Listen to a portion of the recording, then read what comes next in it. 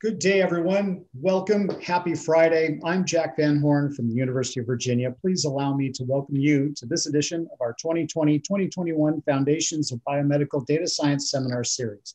This lecture series is supported by UVA's Integrated Translational Health Institute of Virginia, the UVA Brain Institute, the College of Arts and Sciences, the School of Data Science, and through a grant from the National Institutes of General Medical Sciences. It is my honor and privilege today to welcome our speaker, Dr. Angela Laird from Florida International University in Miami, Florida. Dr. Laird received her Bachelor of Science degree in physics from Florida State University in 1998 and her PhD in physics and medical physics from the University of Wisconsin-Madison in 2002. As mentioned, Dr. Laird was originally trained as an imaging physicist, but has transformed herself into a cognitive neuroscience aiming to characterize the functional organization of the human brain.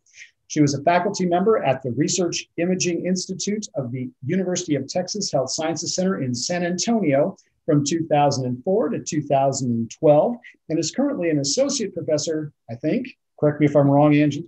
Professor. Full professor, she congratulations, in the Department of Physics at FIU. She's been recognized as a rising star at the University of Texas and as a top scholar at Florida International University in 2013. And Dr. Laird and her laboratory developed novel data analytic algorithms, neuroimaging informatics tools, and neuroimaging ontologies to yield analytic strategies for improving investigations into functional brain networks of healthy individuals, as well as populations with psychiatric and neurological diseases and disorders. Her research is currently funded by several awards from the National Institutes of Health and from the National Science Foundation. Dr. Laird's presentation today is entitled Progress Towards Large-Scale Consensus-Based Models of Human Brain Function, Contributions from fMR. And as always, we are streaming this lecture live and for recording via YouTube. And if you are watching on YouTube, thank you so much for joining us. Also, our specially selected 2020-2021 Biomedical Data Science Innovation Lab participants are encouraged to submit any questions for Dr. Laird via the chat feature in their Zoom sessions. I will synthesize these questions and I will ask them on your behalf in the last 10 minutes or so of the lecture. And with that, welcome, Angie. Thank you so much. We've been really looking forward to your lecture. Thank you, Jack, for the very kind invitation. Thanks so much for that introduction. I really appreciate being here and spending a little bit of time with everybody. So just to get started, as you mentioned, I am an imaging physicist. So this talk is sort of going to center around functional magnetic resonance imaging. I started grad school back at the University of Wisconsin, and this was back in the late 90s, which was the early golden age of functional MR research. The Medical College of Wisconsin in Milwaukee was among the first groups in 1991 to demonstrate the ability to image human brain activation using fMRI with blood oxygenation dependent contrast. And those years, that was an exciting time to be a physicist in Wisconsin. So when I was a grad student in Madison, we were riding the wave of those early successes from folks like Jim Hyde and Eric Long and Peter Bandettini, and just starting to learn not just about task-based activations, but also rest-of-state connectivity. And there's a lovely little citation down at the bottom, a paper that Peter Bandettini wrote that kind of talks about this time. So if there are any physicists and engineers in the audience who haven't had a chance to kind of take a look at that and hear about that particular era, I highly recommend that you do so. That it was a cool time to be a physicist in Wisconsin.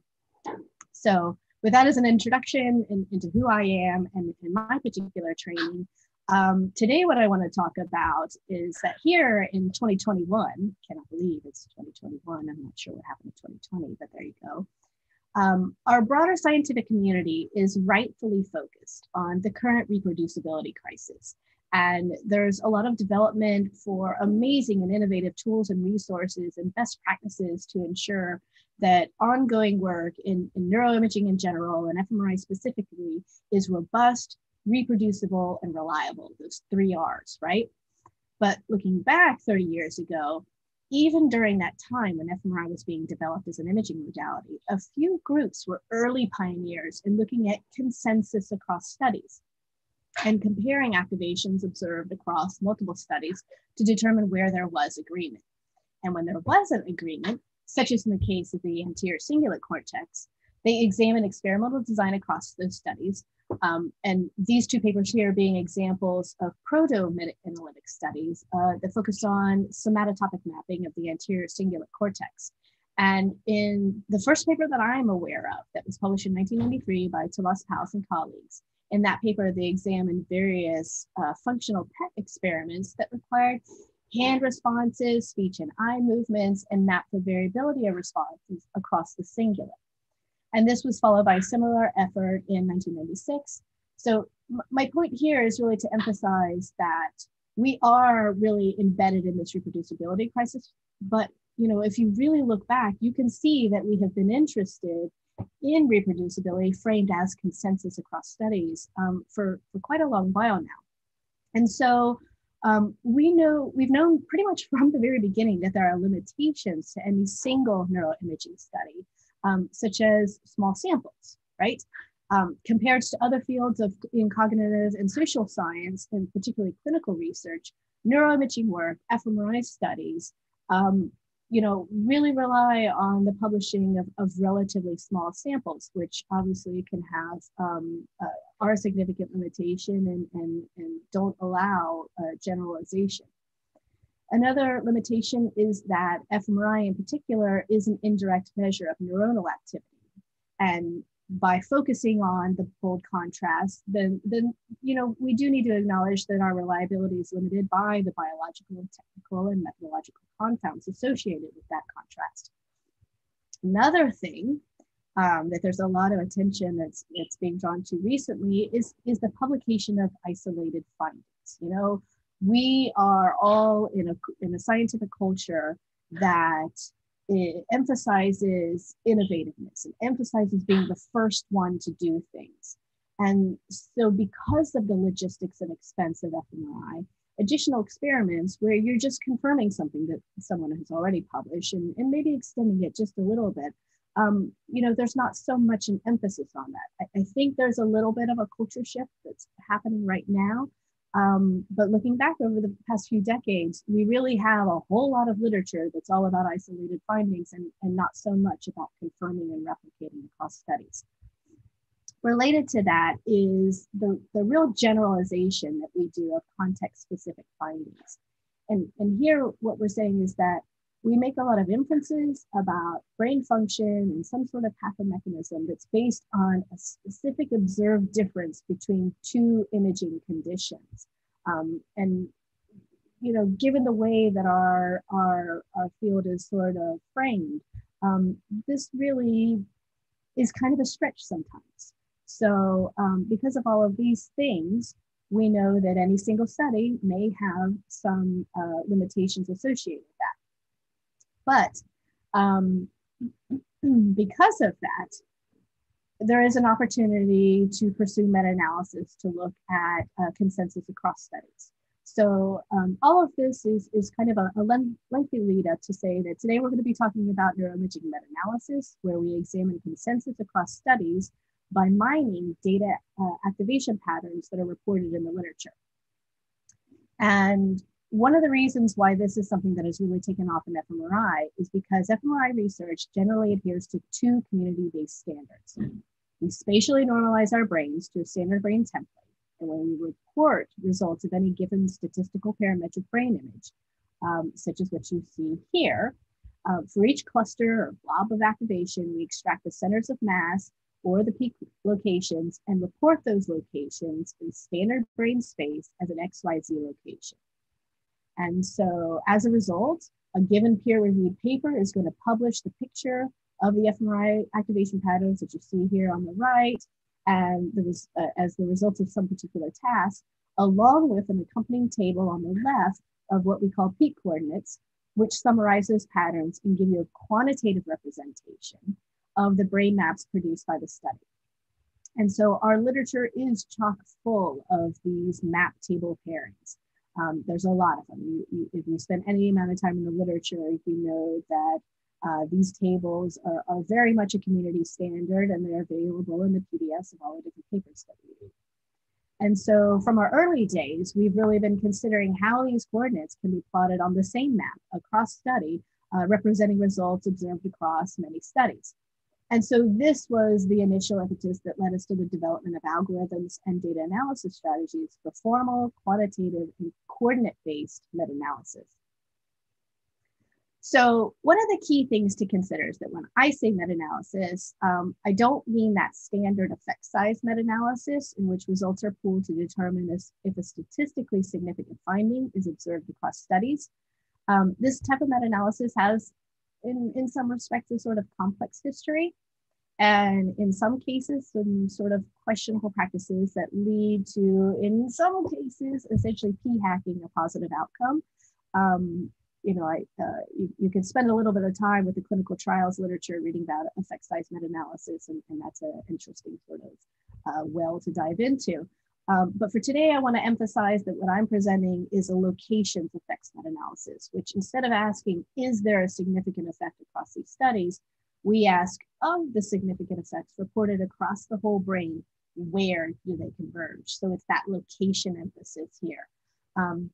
In the coordinate-based meta-analysis, we ask, where is the consensus? So there's a number of different coordinate-based meta-analysis methods that are available to research, but they all follow the same general procedure. Let's walk through that and then give you an illustration of it. If the first step is to convolve the foci with spatial kernel to produce study-specific modeled activation maps. We combine those modeled activation maps into a sample-wise map and then compare to the null distribution to determine voxel-wise statistical significance. So an example is activation likelihood estimation. I'm going to give you that as a coordinate-based meta-analysis method. It's a very popular choice. So for illustrative purposes, let's kind of see what it actually does. The general approach here is that each foci or set of coordinates is modeled by a 3D Gaussian distribution. We do the convolution to kind of, essentially blur those coordinates back to the spatial blobs that they were extracted from. So for any particular set of coordinates that you observe across the literature, we can do the convolution process, combine those model activation maps into a sample-wide map, and then threshold them based on statistical significance.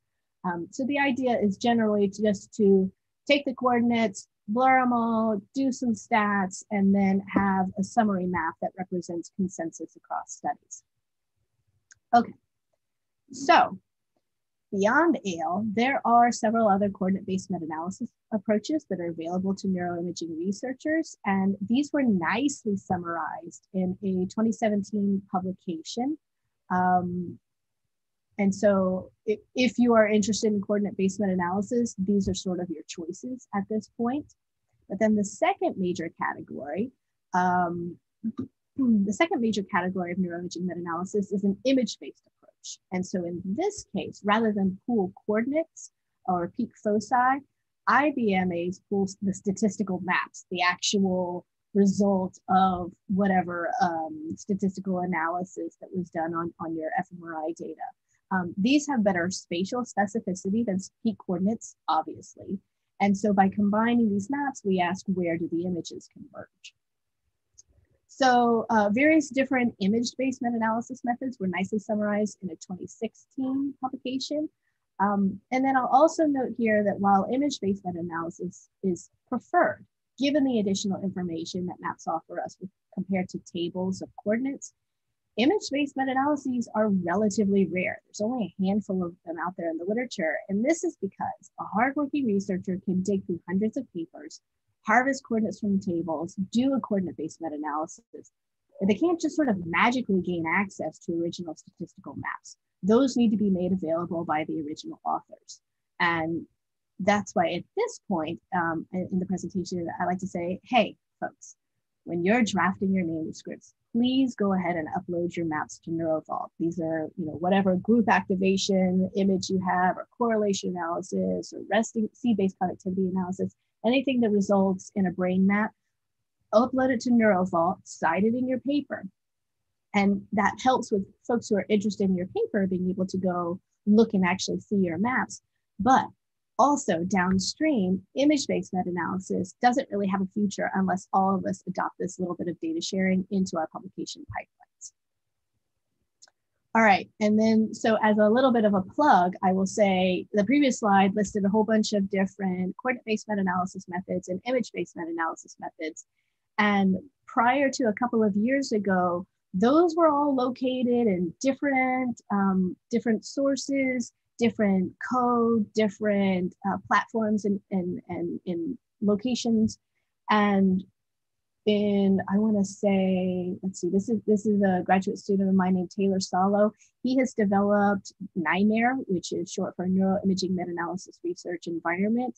It is a Python package that integrates all of these different algorithms and methods for neuroimaging meta-analysis and places everything in a common interface.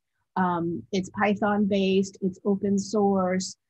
We're very collaborative, that if you're interested in contributing to this package and joining this particular ecosystem that ties in with NIPIPE, NISTATS, and NILEARN, then we welcome everyone's contributions. If you just want to use meta-analysis, then this is the place that we now recommend that you go, since it is tightly integrated with all of these other different resources. So hats off to Taylor for the initial work that he's done developing NIMARE, because it's really been a nice step forward for the community. Okay, so that's all sort of an introduction to the topic of this talk, which is meta-analyses. And I want to move now to give you some examples of what meta-analysis possibly can do for you. And with this particular start of this slide, I could just tell you that meta-analyses have gotten hugely popular. You've probably seen that yourself in the literature. I tried to prepare a couple of plots here that illustrate that point. ALE is one of our more popular algorithms. And then NeuroSynth is a coordinate-based database that's designed to facilitate coordinate-based meta-analysis. Or you can do a lit search or just by looking for keywords of fMRI plus meta-analysis. And you can see that, we're working on increasing the number of papers out there on these particular topics. But what I think is more important is to give you an example of, how this can be used and what sort of knowledge might be gained from neuroimaging meta-analysis. So the first example is a JAMA Psychiatry paper from 2015. In this meta-analysis, the authors performed a coordinate-based meta-analysis of voxel-based morphometry, or VBM studies, that examined gray matter reductions across 6 diverse diagnostic groups that included schizophrenia, bipolar disorder, depression, addiction, obsessive compulsive disorder, and anxiety. So this was a really large VBM meta-analysis that included 193 peer-reviewed papers, representing a total of over 7,000 patients and over 8,000 matched healthy controls. Now, despite such a diverse diagnostic group, they found that gray matter loss converged in 3 regions: the dorsal anterior cingulate and the bilateral insula. I'll also note that when they examined diagnosis-specific effects, they found hardly any, with the exception of some distinction between schizophrenia and depression and the other diagnoses. And to help interpret and give functional context to these findings, they then explore the task-based and task-free connectivity of these regions with a parallel series of data mining activities. First, they examined meta-analytic coactivation patterns using BrainMap, which is another coordinate-based database. And this identified regions that consistently co-activated with each of the common gray matter loss regions in healthy participants during task-based activation studies, in which we were not limited to any specific task domain. And then second, in an independent but parallel analysis, they investigated seed-based resting state connectivity patterns in an existing data set of 100 healthy participants for each of the 3 regions of interest that are shown in the blue here. And then finally, they summarized these results and examined the conjunction between the task-based co-activations and the task-free resting state connectivity patterns, revealing a tightly connected common neural substrate that included the bilateral anterior insula, dorsal anterior cingulate, and the thalamus.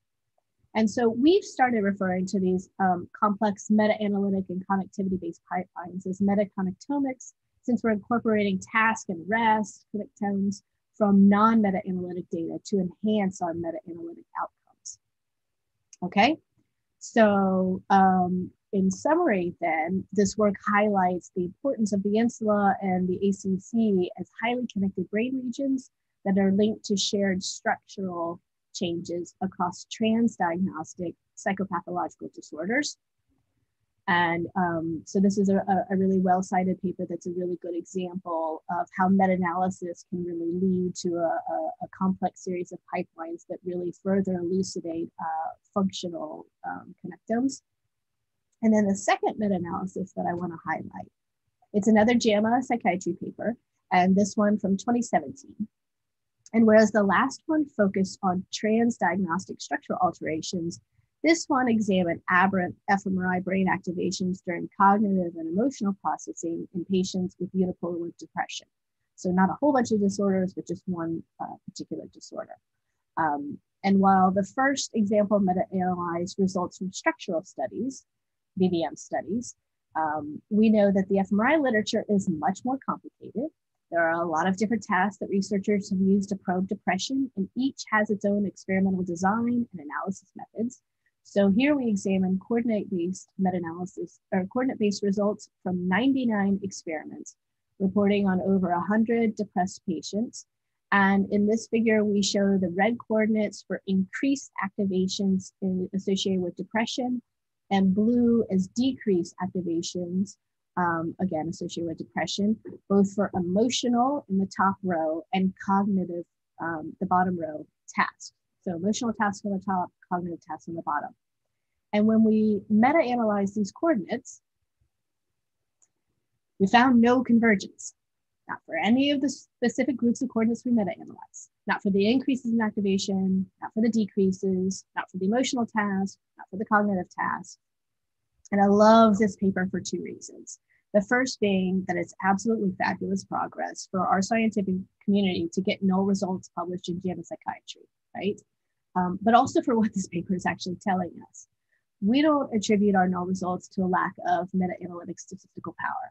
We know from a previous paper that focused on meta-analytic power that our sample was large enough and we had sufficient power to detect even subtle convergence effects. And our conclusion here is that the lack of convergence across fMRI studies of unipolar depression is likely attributed to a high degree of heterogeneity across studies, particularly those that related to experimental flexibility.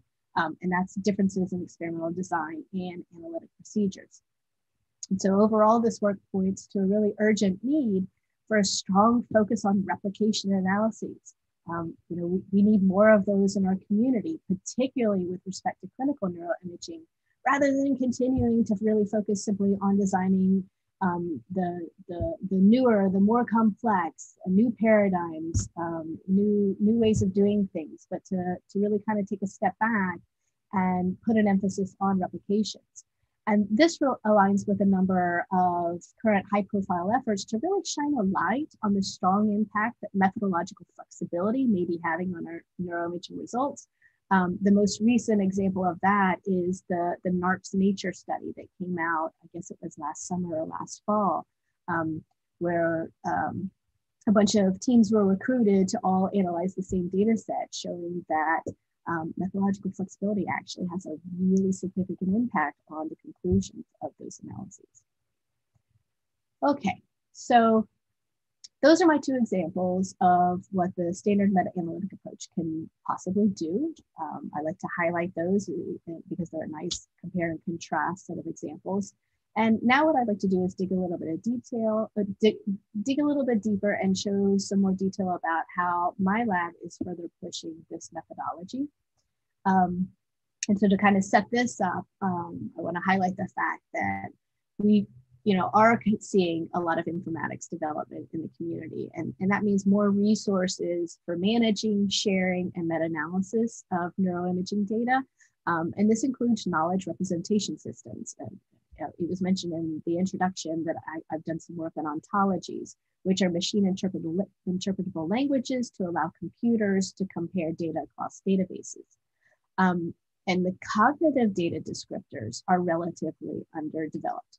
So even if you get a bunch of scientists in the room to kind of list the subtypes of tasks or paradigms that are used, or mental functions or constructs, you don't always get a lot of consensus across groups. This is something that it's not like we can just kind of list different imaging acquisition parameters, that getting folks to agree on how, which data descriptors we have to develop to annotate cognitive types of constructs is really, really challenging and has been so for forever.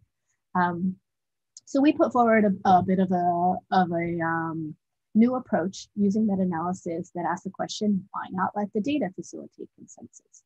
And so the premise here is that differences in activation patterns across a group of studies should be captured and leveraged as they potentially indicate meaningful segregations in brain function. Sometimes it's the differences that are what tells us something really interesting, such that tasks activating similar brain networks should be grouped as functionally similar in the cognitive schema, and tasks demonstrating differential activation patterns should be potentially classified as functionally distinct. So the overall workflow here is, like with all of these coordinate-based meta-analysis approaches, the first step is to extract coordinates from the literature. So we put all these tables and pull down a whole bunch of coordinates and generate modeled activation maps. And so this is done across a group of similar studies for whatever construct you're interested in going after. These model activation maps basically take the coordinates, blur them up, so you have an estimate of what the original statistical parametric looked like, statistical parametric image looked like.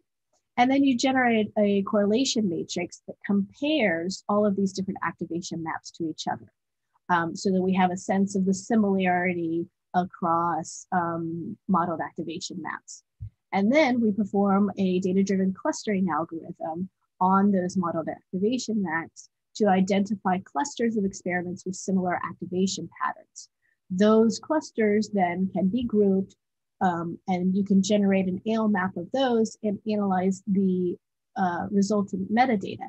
Every particular study can be annotated with metadata that corresponds to the type of task that was used in the experimental design and the behavioral or cognitive domain of interest that was isolated by the particular contrast that generated the statistical parametric image. So here, what I'll give you an example of this. We took a large group of face perception tasks that were downloaded from the BrainMap database. I believe there was over 300 individual statistical parametric images that we had coordinates for, and we clustered them to obtain 4 different clusters. And what you see here are the AL images that take those individual clusters and meta-analyze them to come up with a consensus map of what the activation patterns look like within each of these clusters. Now, as I mentioned, every set of coordinates is annotated with metadata that tells you about the type of task, what the participants did while they were in the scanner. And you can look at that metadata to really get a sense of the trends of which types of tasks were used in any given cluster. And so what we found here was that in the case of the first cluster, the blue one here, the map really resembled strongly the salience network, which included bilateral and anterior cingulate. And the meta indicated that of the tasks that were in this grouping, there was a lot of emphasis on visual spatial attention and visual motor coordination to faces. In terms of cluster 2, we saw the amygdala, fusiform face area, occipital temporal areas, and the metadata corresponded to perception and recognition of faces. For the green cluster, we observed that the map itself resembled the default mode network, including medial prefrontal cortex and medial precuneus. And the metadata corresponded to lots of social processing and episodic recall of faces. And then finally, we had a little bit of a red cluster in the middle temporal gyrus and inferior temporal cortex, temporal pole, and parahippocampal gyrus. And the tasks, as revealed by the metadata, corresponded to face naming and lexical retrieval. And so this is great. It's, we did a meta-analysis, we did some clustering, we did some data-driven stuff, but it's always important when you do data-driven analyses to kind of take a step back once you're done and really think about what you've learned that's new and how your results really correspond to the existing literature. So we wanted to ask the question, how well do our results align with existing cognitive models of face perception? So we grabbed a really well-known paper that is sort of a very well-cited representation of the cognitive model of face perception, and we kind of dug into how that particular model was pitched, and we observed that our purple cluster corresponded really well. We're referring to this as perception and recognition of faces, and in the Gavini and Haxby paper, there was a core system that emphasized visual appearance of faces and posited regions that corresponded very well to our purple cluster. There is also an extended system in this particular cognitive model that incorporates person knowledge, which corresponded very well to our green cluster, highlighting involvement of the default mode network, as well as a little submodule here that corresponded well to our red cluster of face naming and lexical retrieval. And then notably, one thing that was missing is that we did see that one of our clusters focused on the convergence in the salience network and really involved this visual spatial attention component. And that was not really included in the Gavini and Haxby model. And so in conclusion here, this was our first kind of go at this, and I'll show you in some subsequent slides how we've continued to work on this. But this was sort of the first time that we had taken this particular meta-analytic approach and used it to confirm and extend a well-known cognitive model of face perception, where we essentially confirmed with 3 of our clusters this existing model, and then extended it using the additional salience component here. Demonstrating that this large-scale data mining approach can really inform the evolution of cognitive models by meta-analytically probing the range of tasks that are included across the literature. And so then, as I sort of alluded to, we've used this model a couple of times since in different sorts of application scenarios. The first was on face perception. And then in 2018, a grad student of mine, Katie Bottenhorn, did the same type of approach using naturalistic tasks. In 2018, at the time, a postdoc of mine used this to examine emotional tasks. And then more recently, we've looked at reward tasks. This is another grad student in our lab, Jessica Flannery. And then we collaborated with some folks over in Germany really recently to look at emotion regulation. And so it's been a real fruitful line of work to kind of take this clustering approach and this large scale coordinate-based data mining approach to really kind of dig into a particular construct and really synthesize results across the literature. And so I'll say at this point that I've been in this meta-analysis game, since the very early 2000s, and staring at these maps, for 20 years really starts to reframe how you think about brain networks. And so I've got here a quick little summary of all of these different maps that we've looked at really recently from this clustering-based approach. And I got to tell you that when you sort of take a step back and look at the results across constructs, one thing that we really noticed is that, across all of these studies, we see the salience network popping up. We see the default mode network popping up. We see the central executive or frontal parietal network, whatever you want to call it, popping up a lot. And, this really aligns with, our now accepted model of psychopathology, such that psychopathological processes, especially associated with mood disorders, are commonly associated with aberrant connectivity within and between salience network, default mode network, and the central executive network. And this was really laid out very nicely in a 2011 paper by Menon that frames this as the triple network model or the tripartite network model that does a really nice job describing how the dysfunctional connectivity in these networks can really lead to diminished cognitive ability and diminished control over self-referential processes such as rumination.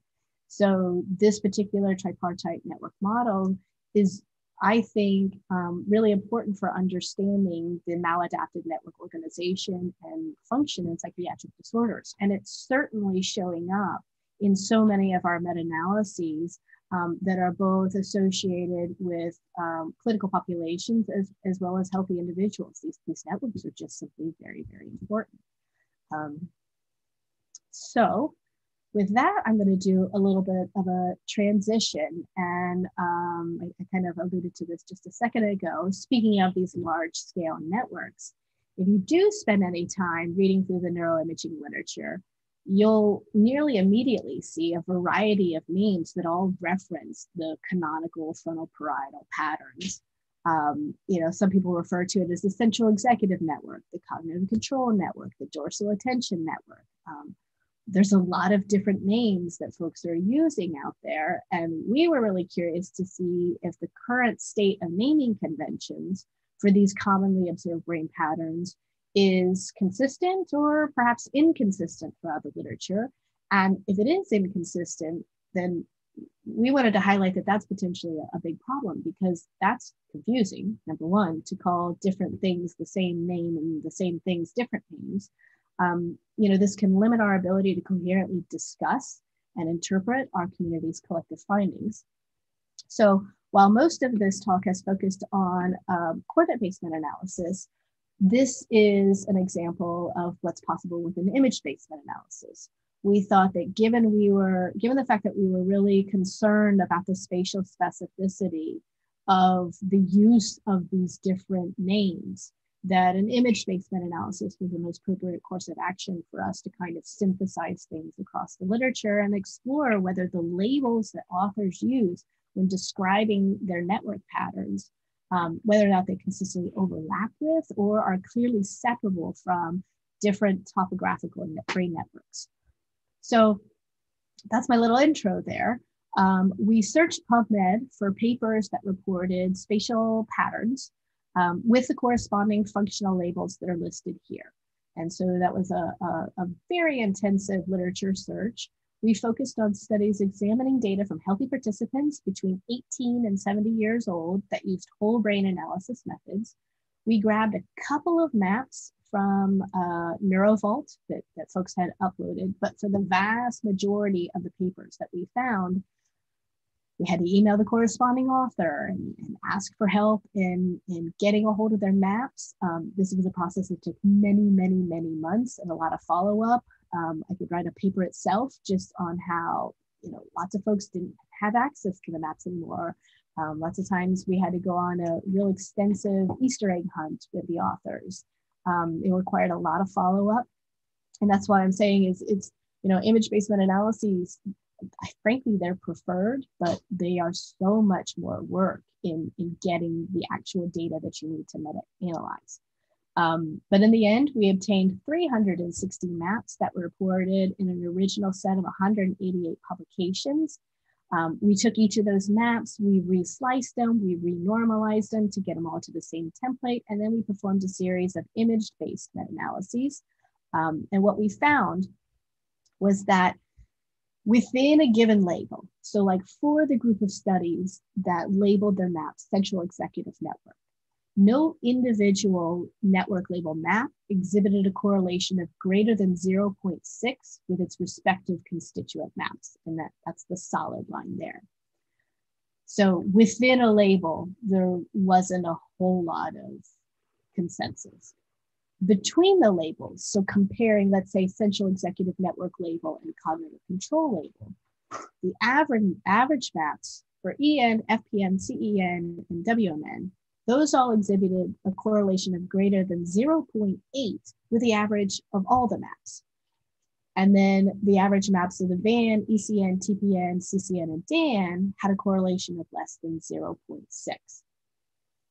And so what this means, kind of shorthand summary, is that multiple different labels are being used to describe topographically similar networks. But with these the 0.6 result, there is some evidence for some distinct networks for some of the other labels. But for so many of them, there wasn't much distinction. So then the question becomes, are these all actually the same networks? So for this one, we threw all of the maps into a clustering algorithm to look for clusters of similar patterns. And what this revealed is that while the label use is inconsistent, hierarchical clustering of the images themselves revealed 4 distinct topographical clusters. And so with that, I'm trying to see here. Yeah, with that, the argument then is that we as a field need to do a better job in labeling our maps in a really consistent way. So as part of this paper that's currently in review right now and available as a preprint, we are sharing these patterns via NeuroVault, and we do provide labeling recommendations for future studies. There is also right now an ongoing task force for the Organization for Human Brain Mapping that I'm contributing to. That's the OHBM Network Nomenclature Task Force. And that's a group of individuals who all have extensive experience in studying functional brain networks. And so we're trying to come up with a series of community recommendations for how folks can go about labeling their networks, because as we saw in this particular image-based meta-analysis, there's not a lot of consistency. And my feeling really is strongly that if we're not doing a good job labeling things, then that's going to have downstream effects in how we discuss and interpret our findings. And so much of the work that's being done these days is about functional brain networks. So it's really important. It's not just interesting from an informatics perspective, but it's really important from a community coherence perspective that we're discussing things in a way that's really consistent. Okay, and that is actually the end of my talk. So I want to thank everybody for their time. I have an amazing group of folks that I work with in Miami. We have a lot of fun, and we certainly don't get any snow in April. So I do want to thank everybody for your time today, and I'm happy to answer any questions. Angie, thank you so much for that great presentation. As people are trying to think of questions, I want to ask a couple. So one of the things that is great in my view about meta-analysis is not only can you look for, as you say, synthesis across different studies to look for common areas of activation. One of the things which is kind of cool about meta-analysis is also incorporating information about some of the study characteristics and actually learning a little bit about how the literature tells you, what the literature tells you about how these studies are done. Is that something which is kind of a focal point of many meta-analyses, or is that something that's maybe not done in neuroimaging, but maybe more in other realms? You mean the different types of tasks? I'm thinking of like different, proportions of males and females. I'm thinking as an element of a study. Country of origin, like where was the study done? Magnetic field strength, that kind of thing. Is there variance in reported results which are based upon factors which are inherent in the study? So this leads me to my little big community horn where I want to say it really comes down to our reporting standards. One of the things that is enormously frustrating about meta-analysis is when you have this nice juicy stack of important publications that have been out there, the variability associated with what people actually report about is so high that it ends up becoming hugely frustrating. I think that we do have the potential to really look at so many interesting aspects of variability. As you mentioned, when it comes to participants, yes, the sex gender issue, also race ethnicity. We are right. and continue to be a very predominantly weird field where so much of our studies are Western educated, industrialized. Right. We don't have that high level of diversity and inclusivity in our studies. And the origins are that because so much of neuroimaging is hard that once you get to the point where you're recruiting participants, it's like, okay, how can I just get people into the scanner, right? You're so focused on the technically challenging aspects of it. that we haven't done as good as a job in making sure that our studies are as diverse and inclusive as possible. And I do think meta-analysis gives us an opportunity, at least algorithmically, in terms of you can do a meta-regression where you associate, your activation pattern with some external variable associated with your study, whether it be your sex-gender ratio or any of the number of things that you pointed out. But finding whether or not a particular paper or all of them have all given you information about that thing, it doesn't happen. There's so many critical details that get left out of this paper or that paper.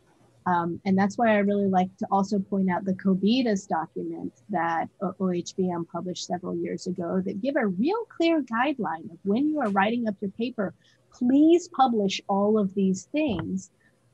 Because it's really important for folks who go back to do data mining the literature to make sure that they have all the data that they need.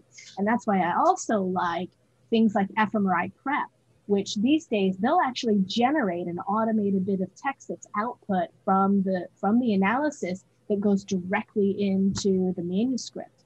And I know there's been a lot of pushback from manuscripts and from publishers about whether or not that's plagiarism or not. And that really gets a fire lit under me, because I'm like, we need consistency, we need clarity in communication, and we need comprehensiveness of all of this information. So if there are ways that software can help us do that, you bet I think that's the right way to go. That's great. And you had mentioned reproducibility. And yeah, you've talked a lot about that. And I think it's so important to be able to have things like where you can look at a literature from a meta-analytic standpoint and then be able to make a statement about what's reproducible. And I guess that gets me to things like statistical power calculations and getting an estimate of what is, how often are we going to correctly reject the null hypothesis? Because so many studies in the neuroimaging literature, as you say, you've done all this stuff and then you're just grabbing people who get in the scanner and you may end up with a statistically significant result, but you've got a sample size of 12, Right. And I'm curious if you have a comment about how meta-analysis might be able to help us to understand what some of the implications are for our statistical power and our reproducibility. I don't know if I have a comment about meta-analysis related to that. I do know that my experience with ABCD is really framing how I think about that in the sense of ABCD is the largest data set that I have worked with yet. I mean, it's close to 12,000 participants. And the only, really larger one that I'm aware of is UK Biobank. And, a recent, I guess maybe a 6-month-old preprint that's come out of WashU's ABCD group is that, the effect sizes for some of the brain behavioral analyses in ABCD are so small that I really wonder about the plethora of,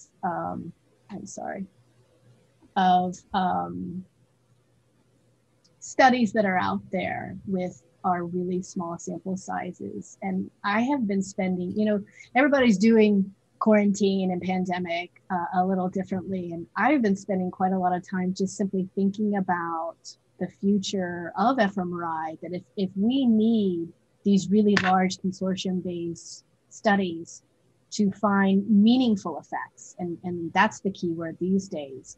Yeah. And there's a really cool ABCD paper out there about meaningful effects. But if we need these really large multi-site consortium, what does that mean for a single lab? What does that mean for their future and the type of work that they're doing? So, I mean, that's a really good point. If you need these major multi-center collaboratives, everybody using the exact same scanner and exact same scanner protocols, and you're talking about sample sizes of tens of thousands of individuals to find this microscopic effect size. That is very telling. I mean, those are expensive studies. They cost millions of dollars, and very often they're going on for a decade. That's a lot of money, and activities that get soaked into that might not trickle down to the individual investigator wanting to do their particular cognitive activation task, right? Right. I mean, I love the small local lab. Like here in Miami, we live in a predominantly Hispanic Latinx community. Mm-hmm. And so I personally am really enthusiastic about pursuing studies where we look at Hispanic health disparities. There's a dearth of literature in this area, and it's important to highlight, different experiences across the US. So I'm really wanting to pursue that type of work.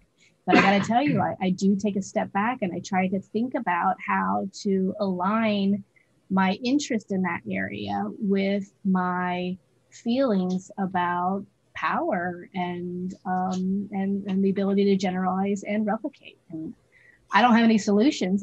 It's definitely something that's on my mind these days, though. Absolutely. We have a question from one of our participants. Do you have a favorite meta-analysis methodology? I do.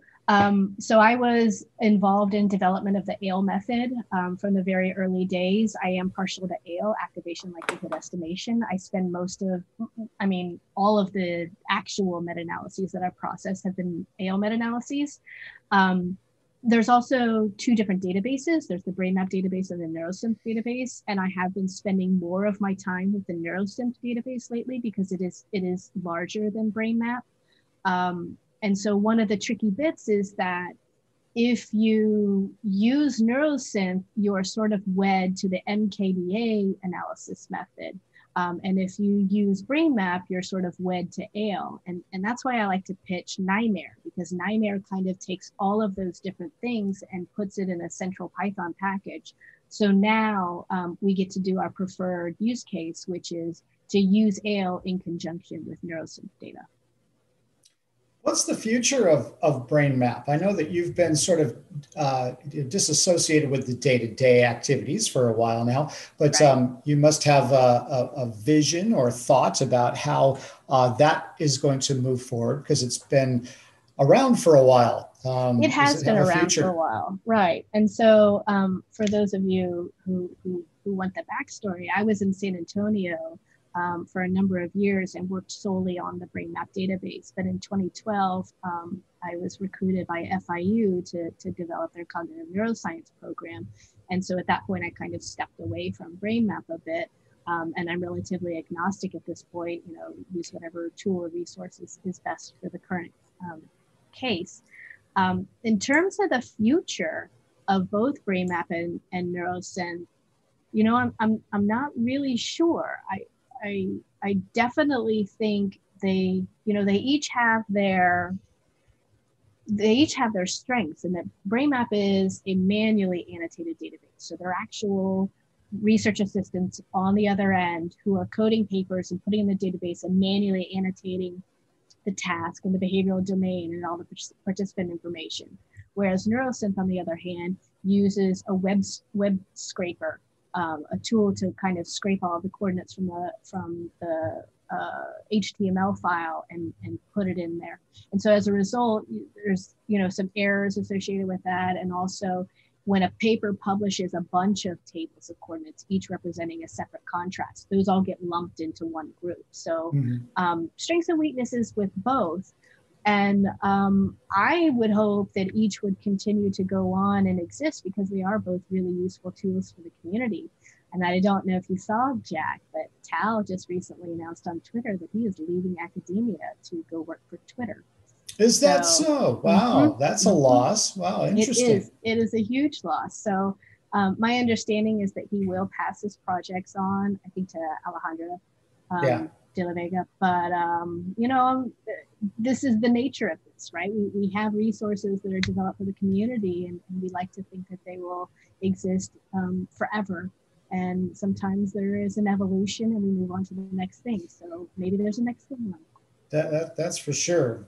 I can speak to that experience. One thing which is kind of interesting is the very often in the community, and this is, neuroimaging has had its share of these, but other groups or other domains of neuroscience have done this too, where they have these kind of grand challenges where, for example, there may be a common data set, and they just had one of these, right? Where common data set is thrown out and they say, okay, everybody, analyze it with your favorite analytic method, and then but send your results back, or share how you did it and share your workflow and basically say what you did, and then look for commonality and consistency across different groups using different methods and whatnot. I'm curious if perhaps there might be a meta-analytic version of such a thing, saying, hey, everybody, go and look at the literature on working memory for the past 30 years and do a meta-analysis of it using whatever your favorite meta-analysis is, and basically putting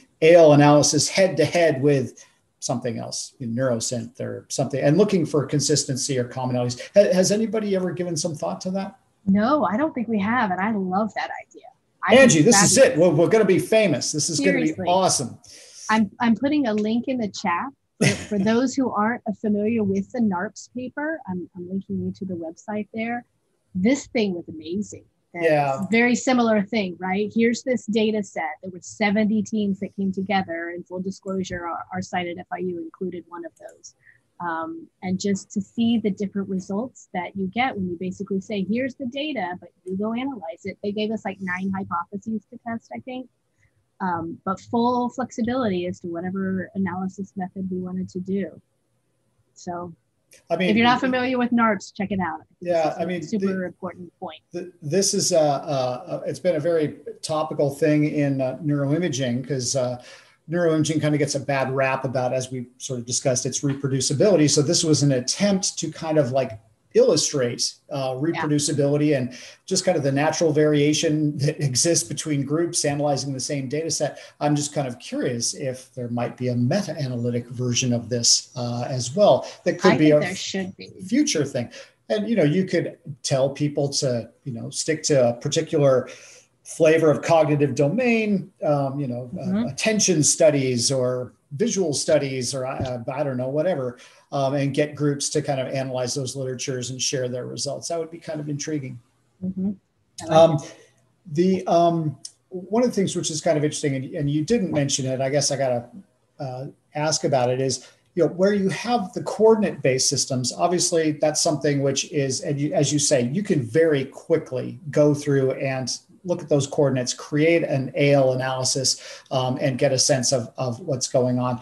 Neurosynth and being able to look at the actual maps is a little more challenging, because you just have you have the maps, which is great, but maybe you don't have all of them, or I don't know, other reasons. What about the real data? What about the actual underlying fMRI time series and other things that go into it? And what are some of the, because obviously going back to the raw data is kind of would be a vital step. What are your thoughts on that? What are your thoughts on it? I think you could speak to this a little bit more clearly than I could. I'm just your humble host, Angie. I'm spending more time thinking about that because, again, of working with ABCD data. Just because we're an ABCD site at FIU, we're still held to the policies and procedures for downloading ABCD data and analyzing it just like any other site. We're not allowed to use our own local site. We have to go through the NIMH data archive. So, we have been spending a good amount of time figuring out, that's ABCD is secondary data analyses, right? They're data made available to the whole community. It's different in that it's all the same protocol. Once you start thinking about kind of trying to mine the literature, but doing it through raw data, then obviously you're really coming from a place where you're either considering the Open Neuro platform that Russ Poldrak has developed, which makes data sets available, or I'm sure I don't need to tell you, the Enigma model is becoming so popular across a variety of different contexts. We've been spending a lot of time with the Enigma addiction group, and we are in the process right now of conducting some resting state analyses on data that was collected across a whole bunch of different sites, and there's not a whole lot of harmonization in the protocol. And when you think about the addiction perspective, You are talking about how substance use is quantified. And so trying to compare this set of cigarette smokers to this set of cigarette smokers to these alcohol users, it becomes really, really important to really think about participant use characterization. So, you know, you're asking me to start with something really simple, coordinate-based meta-analysis, and then kind of go up a little to image-based analysis, and then go up a level to getting in the raw data. And with each level, you just get so progressively more complex. It gets more powerful, right? Because you always want the absolute rawest data that you can get. And so, you know, the time for the project starts mattering. Like you said, having a undergraduate or grad student sit down and synthesize the literature and coordinate-based meta-analysis, particularly if they're working either through BrainMap or NeuroSynth, is a relatively easy project. We love giving those to students. It's a great way to get introduced to neuroimaging without all of the technical challenges that come along with that. You don't have to teach them how to pre-process. You don't have to teach them, you know, noise removal and spatial normalization. You can just have them start thinking about, you know, brain function location correspondences. So it really depends on what your goal is, right? As always. As always. Well, I think we've reached the top of our hour. Angie Laird, thank you so much for a great talk and a really wonderful discussion here at the end about all these different pluses and minuses of meta-analytic data analytics, and in particular, though, what the value is and how you can very quickly synthesize literature and get some understanding of what's going on. And clearly that's been successful for you, and hopefully this will be something that others will take a dive into as well. So thank you so much. Thank you everybody who joined us, and everyone have a great weekend, and we'll see many of you next week. Thank you, everybody. Jack. Had a great time. Thank you.